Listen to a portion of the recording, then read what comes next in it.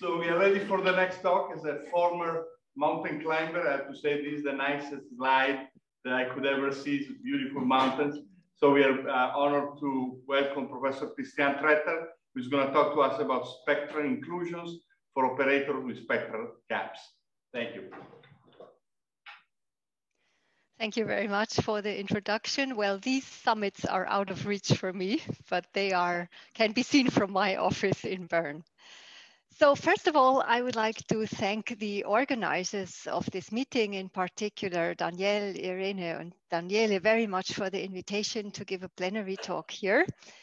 I also happen to be one of the vice presidents of the IVOTA steering committee, and maybe I can make a general remark at this place, maybe highlighting two colleagues who maybe have not been at the very forefront of the IVOTAs, but they are still true leaders in our field in operator theory. And the first one is Daniel Alpay himself, and I'm really, really happy to see IVOTA now happening at Chapman University. Unfortunately not in person, but I'm really glad it takes place in spite of all the odds, and I'm very glad to be part of it.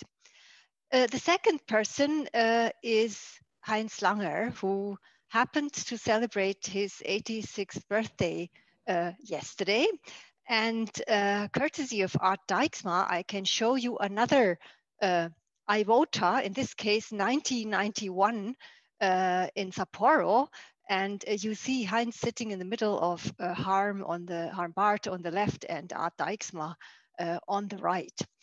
By the way, also for me, like for Danielle, the IVOTA 93 in Vienna was a very important meeting in my career. As you know, Heinz is not my academic teacher. This was Reinhard Menneken. But in the now 25 years of collaborating with Heinz, I really had a chance to learn a lot from him. And in particular, our two joint papers on the quadratic numerical range and Dirac operators have influenced my research a lot. By the way, here is a more recent photograph, 30 years, 25 IVOTAs, and one pandemic later. So from sometime this spring, I guess. And also these two papers are intimately related to the topic of my talk today, namely operators with spectral gaps. So spectral gaps, very often the term is specifically used for semi-bounded operators, let's say with compact resolvent, and then it's used for the difference of the two extreme eigenvalues, for example, in this case, lambda 2 of t minus lambda 1 of t. In general, a spectral gap means nothing but an interval free of spectrum for a self-adjoint operator. And sometimes people, in addition, mean that alpha and beta should belong to the spectrum. But this is not always the case. There is a number of very prominent examples of operators featuring spectral gaps. And here are the Dirac operators again. This is a very classical example. Then also Klein-Gordon operators, and also very classically periodic differential operators feature spectral gaps. And many of these operators have gained importance recently due to their importance for new materials, for example, graphene for two-dimensional Dirac operators, or photonic crystals, or more fancy meta materials. Now, while all of these operators may or even do exhibit essential spectral gaps, so this means gaps in the essential spectrum, which are known to cause trouble, especially when it comes to numerics, the totally unexpected trouble of the undecidability of the existence of discrete spectral gaps in the lattice size limit even made it into a publication in Nature in 2015, I think it was. And this quite shattered the world of theoretical physics, because physicists have always thought this is only a problem of mathematicians. Now, in my talk today, which is in large parts, as you saw on the first slide, based on joint work with Jean-Claude Kühner, who was my first Swiss PhD student, by the way, and who is now in Loughborough University in the UK, I will present you some general results on operators with spectral gaps that apply both to discrete and essential spectral gaps, and that are not restricted to particular classes of operators. And I would like to begin with some very classical results on the first slide, two results that many of you, if not all of you, will know, and which you can find, for example, in Cato's monograph. If T is a self-adjoint operator in a Hilbert space and S is a linear operator in H, then if S is bounded just by a Neumann series argument and the control of the resolvent that you have for a self-adjoint operator, it's known that the perturbed spectrum of T plus S deviates from the unperturbed spectrum of T at most by the norm of S. So we would have a picture like this. The red spectrum is the unperturbed one. Now, a second result in the monograph concerns semi-bounded T and not necessarily bounded, but symmetric S. So it is assumed there that S is T-bounded, relatively bounded, which means that the domain of T is contained in the domain of S, and we have an inequality like this here with constants A prime and B prime greater than or equal to 0. The relative bound of S, or T bound of S, is the infimum of all B prime in here, such that there exists an A prime. And we will assume, or in this result, it is assumed that this T bound is strictly less than 1. In this case, it is known that the perturbed operator is also semi-bounded, and the lower bound, let's say it was bounded from below the original one, then the lower bound shifts at most by this quantity mu Ts, which is given in Cato's book like that in terms of the quantities A prime and B prime you have from this relative boundedness condition. By the way, if S is bounded, then you can choose B prime equal to 0 here and A prime equal to the norm of S. And then what you get, let me show the picture, from this result is that here this is the shift, which you would also see from here, but you don't get any information here on the spectral gaps. This is only for the lower bound of the spectrum. A less well-known result is shown on the next slide, namely this is from Gochberg and Krein's monograph. If T is again self-adjoint and now S is T compact. So the shortest way of saying what that is to say that S T minus lambda inverse is compact for some and hence all lambda in the resolvent set of T. Then this result claims the following.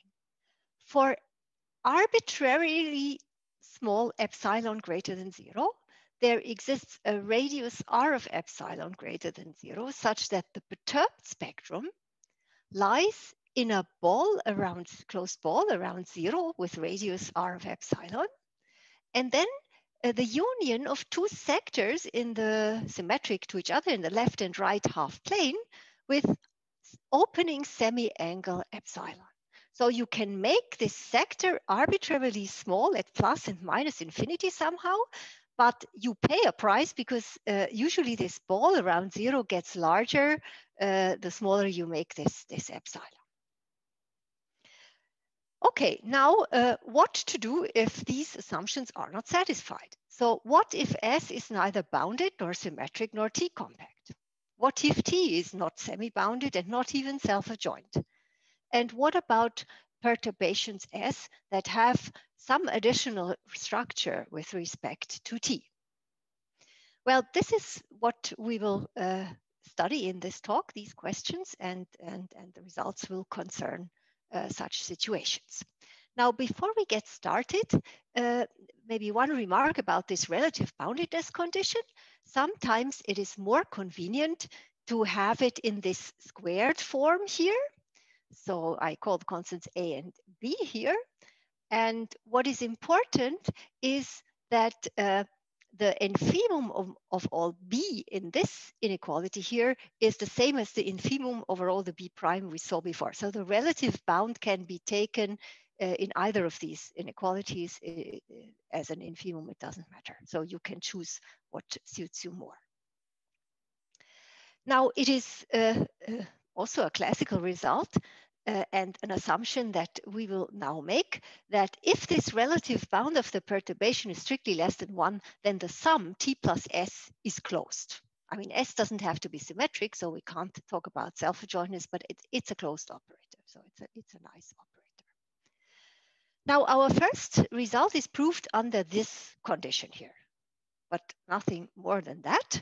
So if T is self-adjoint, if we have this relative boundedness squared condition and the relative bound is less than 1, so we have at least one of these inequalities here with B strictly less than 1, then we know that the perturbed spectrum lies in this region here in the complex plane around the real axis.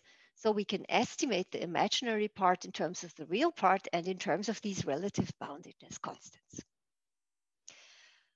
Some comments here. In fact, we can recover the two classical results from this. So first, if S is bounded, we can choose B equal to 0, A equal to norm S. So this region becomes a strip, which is the first classical result I showed you before. In general, this region here is a region bounded by two hyperbolas. And the asymptotes of these hyperbolas are given by this relation here. So the B, the relative boundedness, the constant in front of the norm Tx plays a role here. So we have this prefactor here. And this is now important to recover the Gochberg-Krein result. Well, if S is T compact, we are in a Hilbert space, hence in a reflexive space. T is closed because it's self-adjoint. And then we know that S is T bounded with relative bound 0. So we can now, the relative bound is the infimum, so we can take B equal to epsilon arbitrarily small in these inequalities, and then we recover the Gochberg-Krein result from this theorem 1.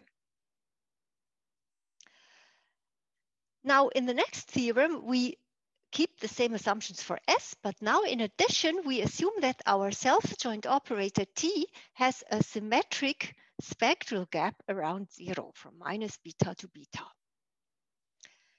And then we make the following assumption. If this quantity here formed out of the relative boundedness constants A and B and this beta here is strictly less than beta, then this gap is in some form retained, but it may shrink, and it shrinks at most from the left and the right by this quantity mu beta here. Right? So the gap remains open. I mean, S is not symmetric, so one should maybe rather say there remains a spectral free strip, namely this one here. Right? Now, if we put everything together, we get a region like this. So the blue region we saw before, and then there can be a little bit of shrinking of the spectral gap, but the gap condition ensures that some strip remains free of spectrum. Again, we recover another result here from Krasimir Veselic, who considered symmetric perturbations and had a similar result for that. But then, of course, the spectrum was real and not complex.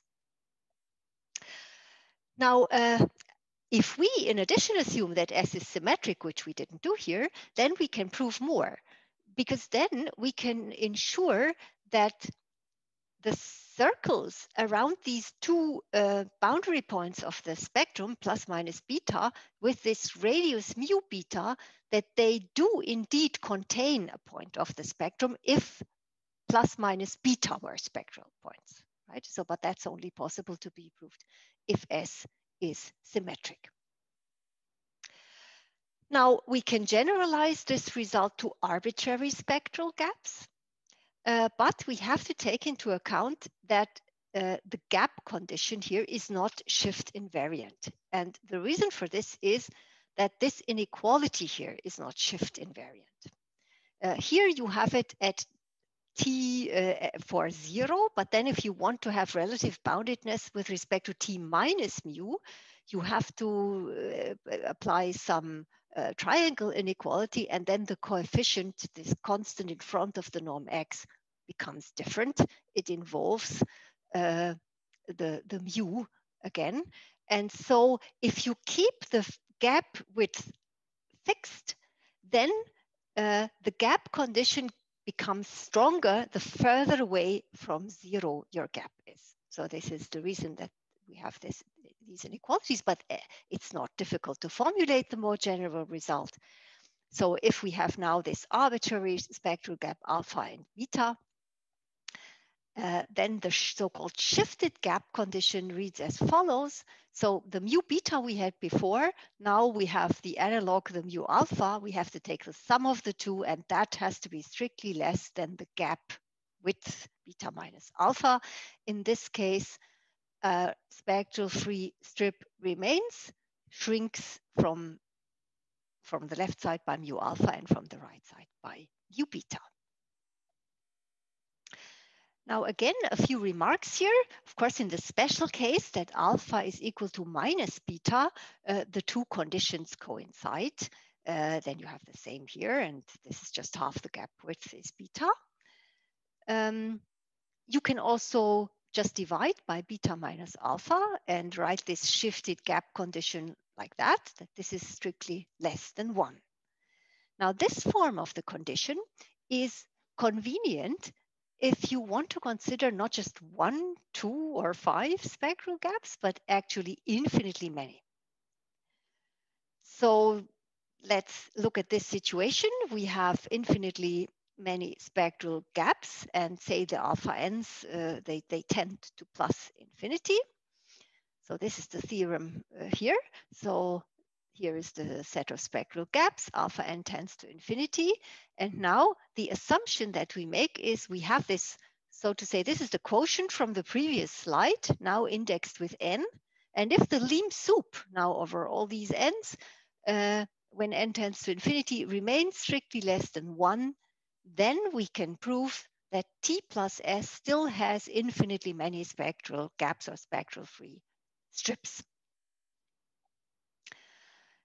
Yeah, so maybe here one should ask, can we satisfy this condition, or what are necessary conditions for the gap widths and the relative bounds? And there is a connection. So the necessary conditions, there are two cases.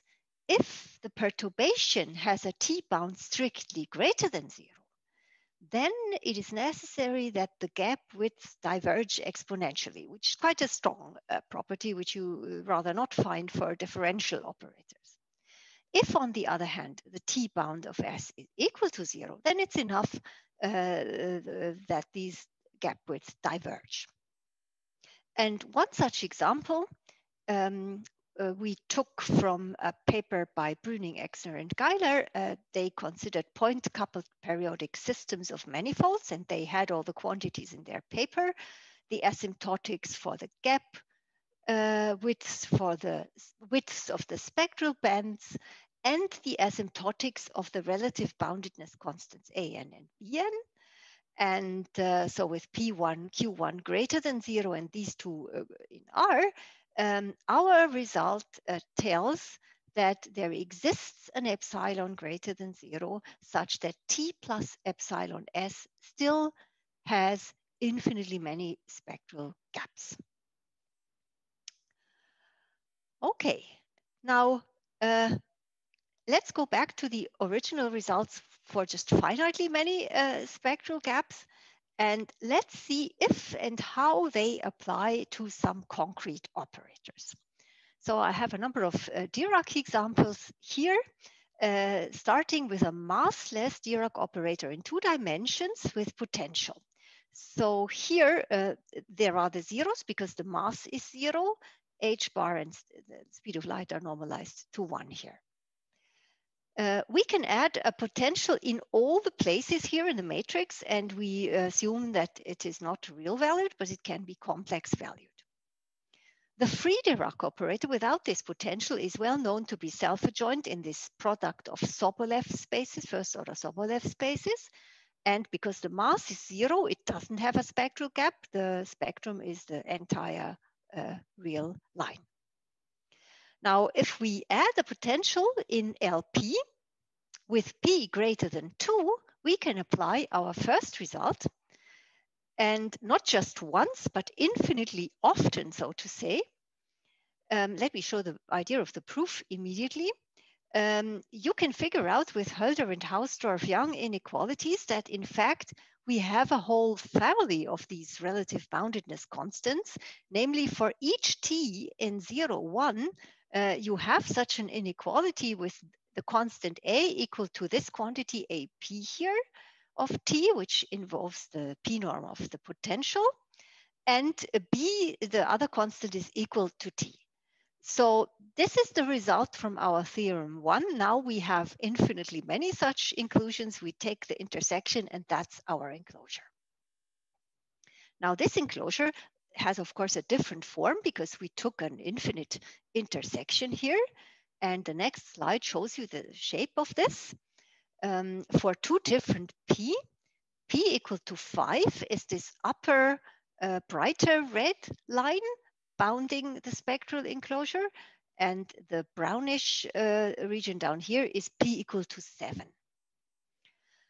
And of course, I plotted only 2, but the fact is, you can also show this, of course, from the inequalities. The larger p gets, the tighter these enclosures get.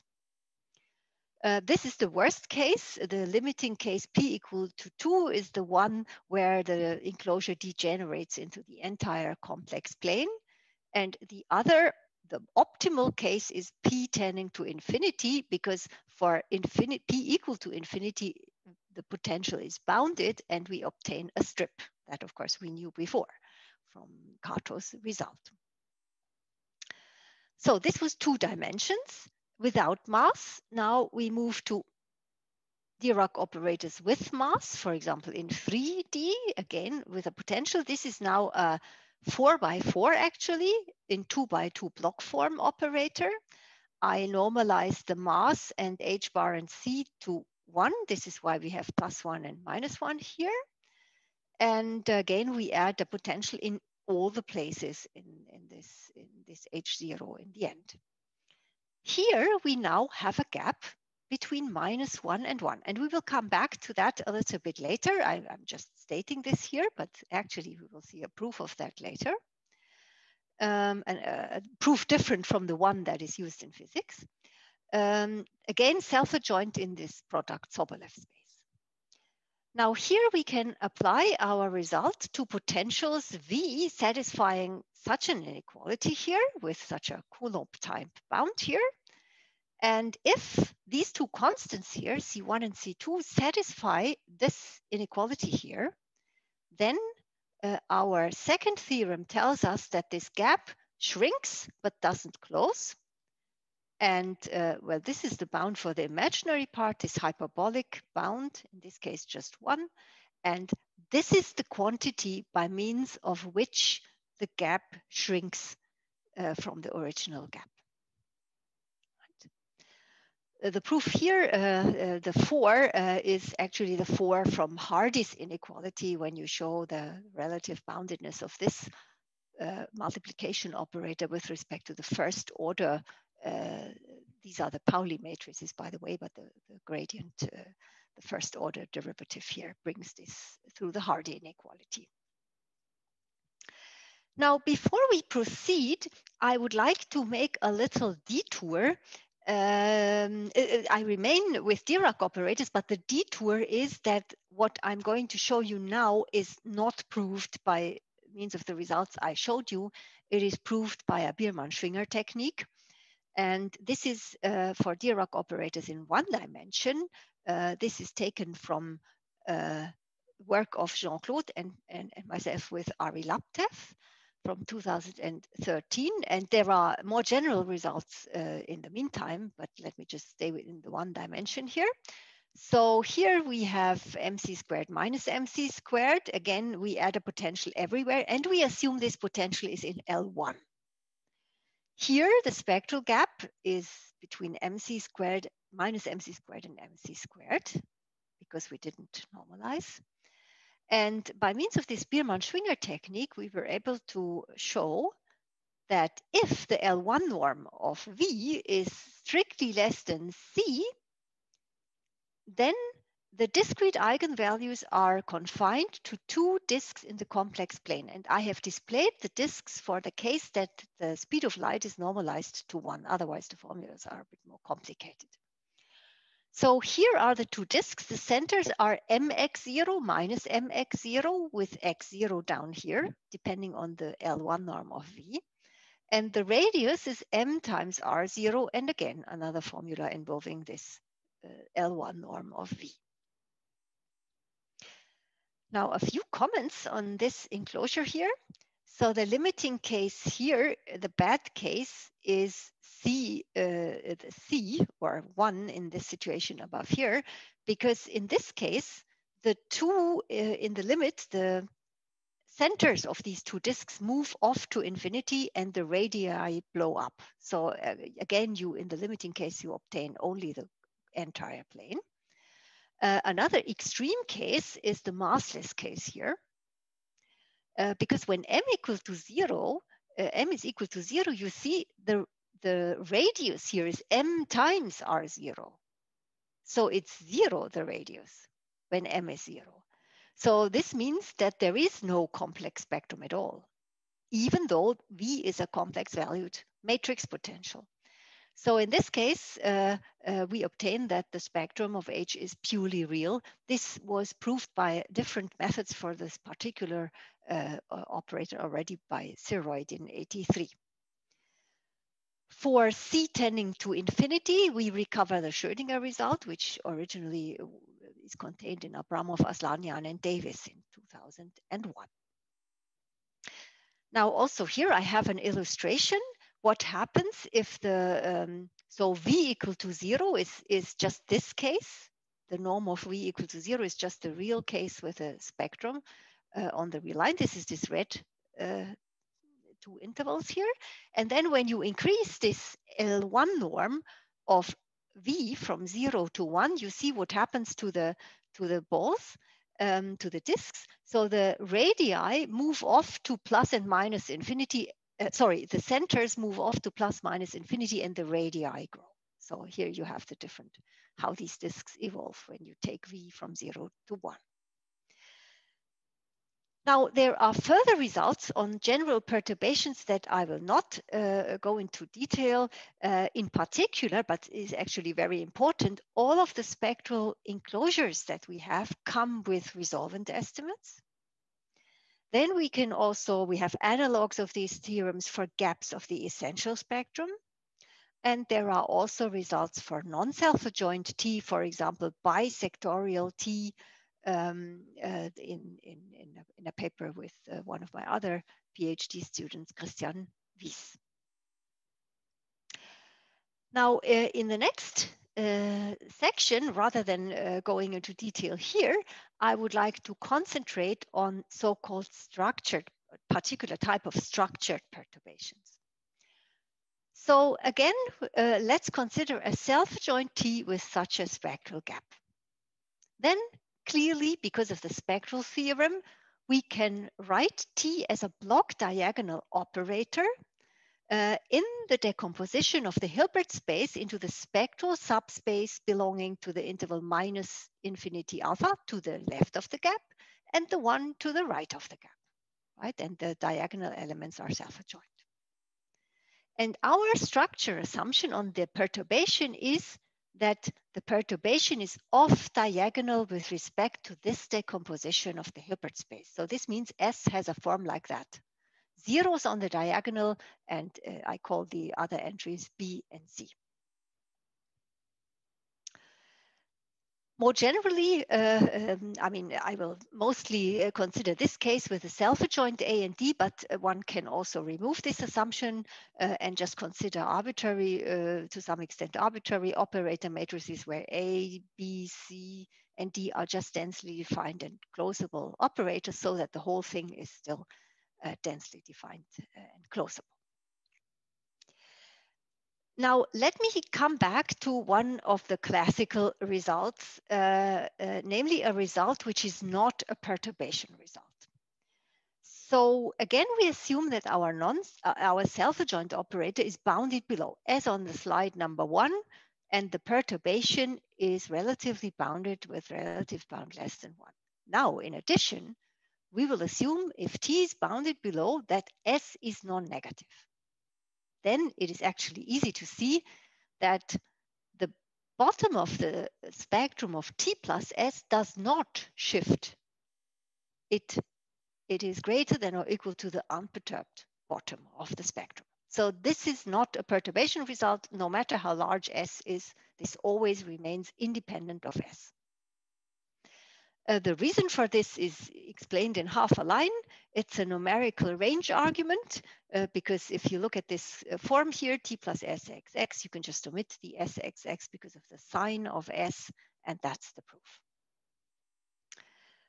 Okay, but what about spectral gaps here, and what if T is not semi-bounded?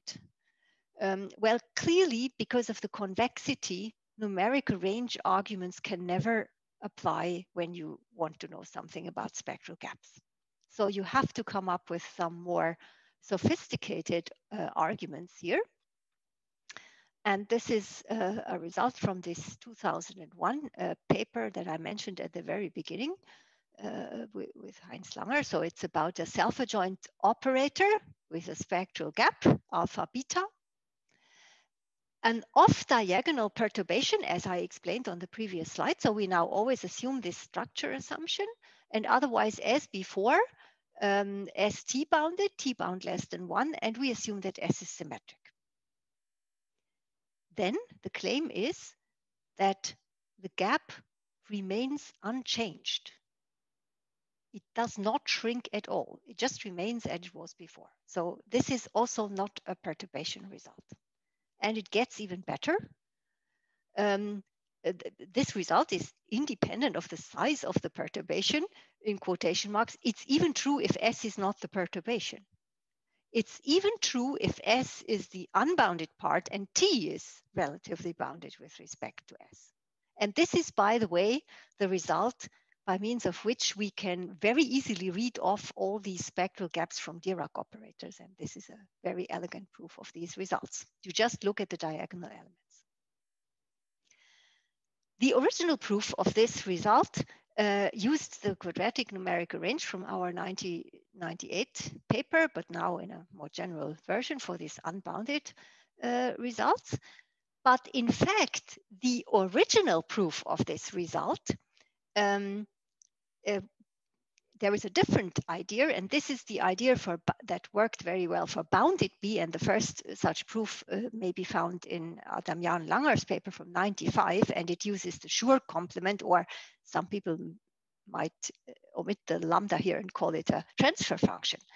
So this is the Schur complement, this rational operator function defined outside of the spectrum of D. And what we use here, that under certain assumptions, which are certainly true, satisfied when B is bounded, but also under some general assumptions, that the spectrum and all its subparts like point essential, or you have to be a bit careful with the essential, but the ones that interest us, outside of the spectrum of D, the spectrum of T plus S is given by the spectrum of S1, of this operator function S1, and this is the definition of the spectrum of an operator function here. So you can find results in this direction and under what assumptions they hold in my book. But I would like to show you now this proof idea. So let's take a lambda in this spectral free interval of T. Then by the spectral theorem, A was this part in the spectral subspace to the left of alpha. So A is less than or equal to alpha and lambda is greater and it's smaller than beta. So we have this chain of inequalities here. Now we write down the form of the Schur complement here. And we move the B as a B star to the other side here. And then we see that this term here is actually non-negative, but we have a minus sign here. So this is less than or equal to the first term. And here we have the estimate alpha minus lambda norm x squared. But alpha minus lambda due to the position of lambda is strictly negative. So the Schur complement is uniformly negative and hence lambda cannot be in the spectrum of S1 because 0 is not in the spectrum of S1 of lambda. So that's, I think, a nice proof. The other one, as I said, uses the quadratic numerical range. And especially the quadratic numerical range proof allowed us to generalize this result to non-selfadjoint T. So one such situation is that we assume that A and minus D are accretive, right? So for example, the real part of the numerical range of D is here, or I should have better reversed that to be consistent with the above, but I think you know what I mean. Also here we have an application. Not only does this previous theorem prove all the results on spectral gaps of Dirac operators we saw earlier very elegantly, but it also applies to, for example, Dirac operators on manifolds with S1 symmetry over an m-dimensional basis. Here is a picture for a one-dimensional basis, an ellipsoid. The basis would be this interval. And the function f that will appear in the operator is the radius with which you have to glue together the S1s to obtain the manifold. Then this Dirac operator here is an infinite direct sum over operators dk, which have this form here. So on the diagonal, we have k over this function f and minus k over this function f. F is non-negative, continuous on this compact m-dimensional basis. The dB tilde is itself a Dirac, is itself an operator matrix, let's put it that way. And the entries, an off-diagonal one, and the entries dB are the Dirac operators on the basis B. So here it would just be something like I d by dx in the one-dimensional case. Now you can apply our gap result to each of these operators dk. And you see that it just tells you that k over the maximum of f minus k over the maximum of f to k over the maximum of f. This is the gap on the diagonal. And then you have infinitely many of these. The smallest gap is for k equal to 1. And as a result, you get that every eigenvalue, in this case, it's only of this Dirac operator, satisfies the bound 1 over the maximum of this function f on the basis. So this was a work with a colleague from differential geometry. She had this beautiful operator, and but we could only achieve this together because I don't know enough differential geometry, and she wouldn't have known enough of operator theory. So this was a nice collaboration, I thought. Okay, there is another result, semi-boundedness. Also here, we can benefit of the structure of an off-diagonal perturbation.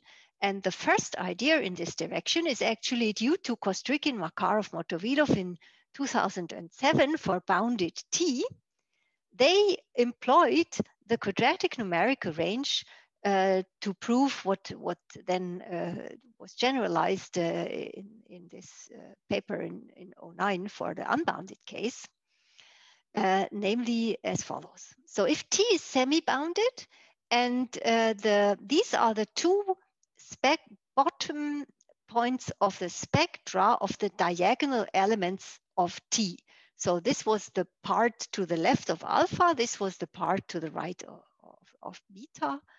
And in general, you get the following result. If S is symmetric, so this means C is equal to B star in this off-diagonal representation. And for simplicity, I displayed this, this only for bounded S in the paper with Jean-Claude.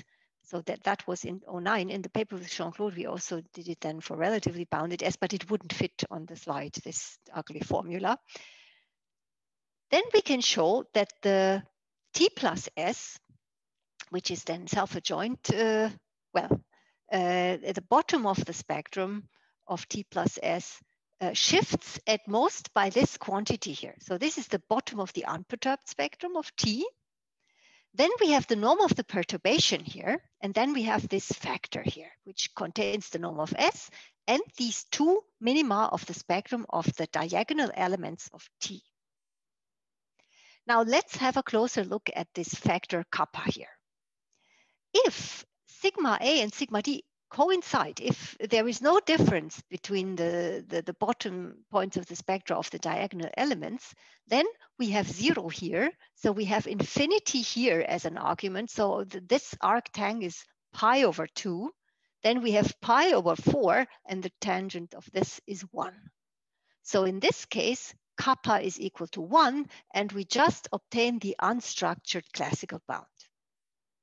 If, however, the two bottom points of the spectra of A and D do not coincide, then this is just a finite number, and in this case, kappa is strictly less than 1, and you get a better result than the unstructured classical bound that you would obtain if you didn't make use.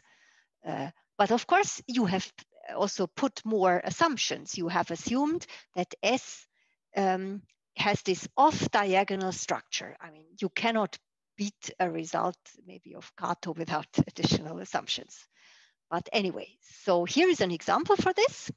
A two-channel Hamiltonian with a Schrödinger operator without potential here, and we've put a harmonic oscillator here in the other corner. So we have the bottom of the spectrum equal to 0 for this corner. And here we have discrete spectrum, and the minimum is 2n plus 3 when n is in n0. So this minimal point is 3. And okay, this is a difference which is greater than 0.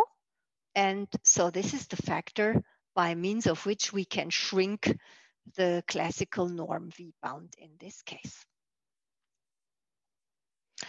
Now also here there are further results on structured perturbations, also for unbounded and non-symmetric S. There are also variational principles for eigenvalues in spectral gaps, which I proved in a series of papers with Matthias Langer in these 3 different years, also with applications to Klein-Gordon operators and in the presence of complex eigenvalues. And some of these results can also, they do not necessarily require the relative bound to be strictly less than 1, because you can have some balancing between the columns in such an operator matrix, for example. So that's also relatively new. And let me also emphasize that these gap theorems do also apply to gaps between eigenvalues. I mean, in my pictures, it always looked like essential spectral gaps, and for the Dirac operators, very often it was, but they also have applications just when you want to study how the gaps between eigenvalues change under a perturbation. And this is something that I would like to show you now for a very different application, very relevant. It's for our life because it deals with the so-called magneto-hydrodynamic mean field dynamo effects. So these dynamo effects are actually responsible for the existence of magnetic fields in astrophysics, for example, in galaxies, in the sun, or planets like the Earth or solar winds. And there is a whole zoo of dynamo models, alpha squared omega, alpha omega, we considered all of them in a recent paper with another PhD student, Sabine Böckli, in 2020. But here I will focus on this alpha squared dynamo model. It is the simplest of these, but it's also maybe the relevant one because it appears as a building block in all the others. All these models are actually infinite operator matrices, but the alpha squared appears then on the diagonal there. And this is a result partly, well, we considered it in 2010 with Uwe Günther and Heinz Langer, but the result I'll show you in the end is from another paper. So this is the basic alpha squared dynamo, linearized operator already. So this is an infinite direct sum of 2x2 operator matrices AL alpha. L is an integer, and alpha is the so-called helical turbulence function. It models how turbulently this fluid moves, for example, in this conducting fluid moves, for example, in the Earth core.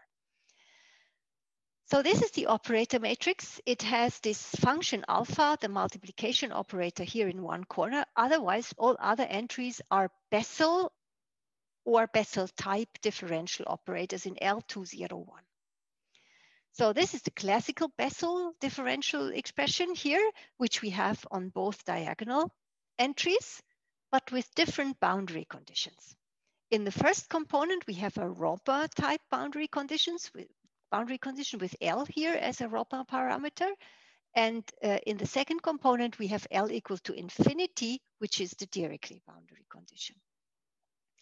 Now in this corner here, we have this Bessel type differential operator where this alpha, this helical turbulence function, is somehow mingled in between. Now we know a lot about the differential operators on the diagonal here. Both are self-adjoint, uniformly positive operators with discrete eigenvalues, and their sequences of eigenvalues interlace. They are given by zeros of fractional Bessel functions, rather squares of them, as you can see it here. And so for L, you have the eigenvalues of AL, and for infinity, you have those in A infinity. So this is the lower bound of all of them. And then the L, the infinity, they always interlace with these strict inequalities here. And this will be important on the next slide. Now it was known to physicists in quotation marks already that this operator matrix has discrete spectrum. It's not true that just because the entries of this operator matrix have discrete spectra, that also the resulting operator matrix would have discrete spectrum. But here it is the case, and you can also prove this, which we did in this joint paper. Now, when we started this business together with this physicist, Uwe Günther, nothing was known about the eigenvalues of these operators. And so the question is, what can we say? Can we find some regions where they lie? And I would like to head for a particular result in the end. There are various ways how you can attack these eigenvalues. And I would like to show you one of them. And to this end, let me display once again this Bessel type differential operator. This is from the previous slide.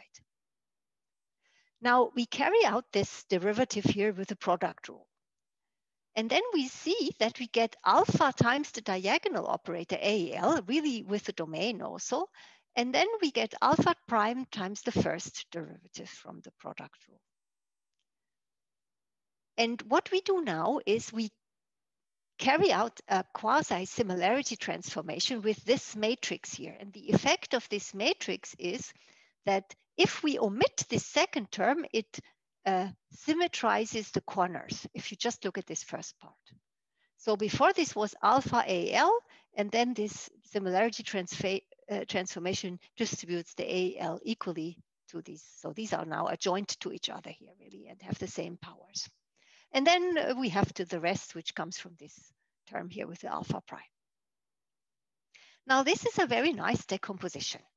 First of all, these off-diagonal elements have relative bound 0 with respect to the diagonal. So this is a self-adjoint operator. the first part. The second part, here we have minus 1/2 of a second order operator and then a first order operator. So this is a bounded product here. And in fact, the norm of this is less than or equal to 1.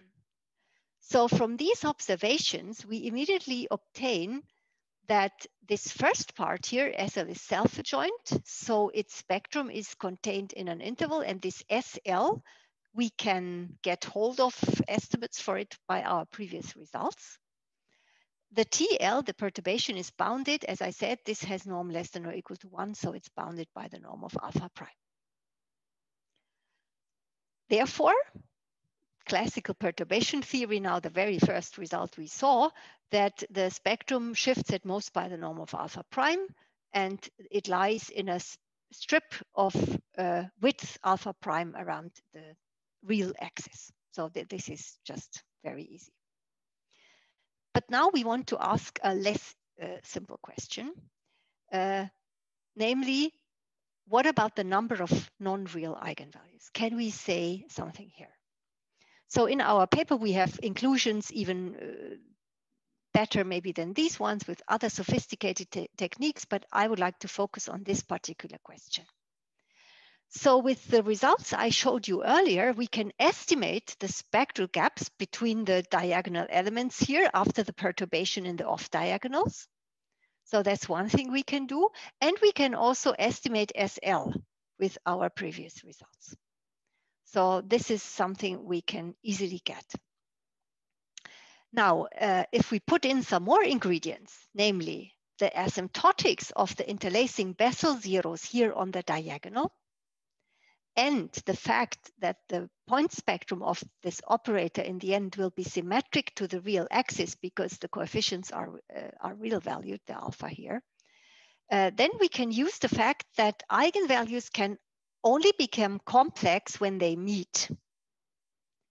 And if you put everything together, so our result of the closing of the spectral gaps or non-closing of the spectral gaps together with the asymptotics of the Bessel zeros, you know, and this symmetry, then we arrive at this very last theorem of my talk. Namely, if this alpha is smooth enough, C2 in this case, and satisfies such a bound, then we know that the resulting alpha squared dynamo operator has only finitely many non-real, and they occur in complex conjugate pairs, eigenvalues.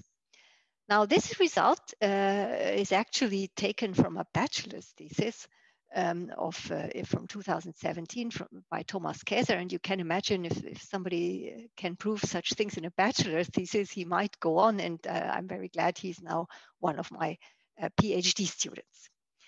But I think we are now approaching the end of my talk, and so I would only like to show you at the end the references for my talk. So most importantly, many of the results are taken from this work that I mentioned at the very beginning, and most of the others have also appeared already during the talk.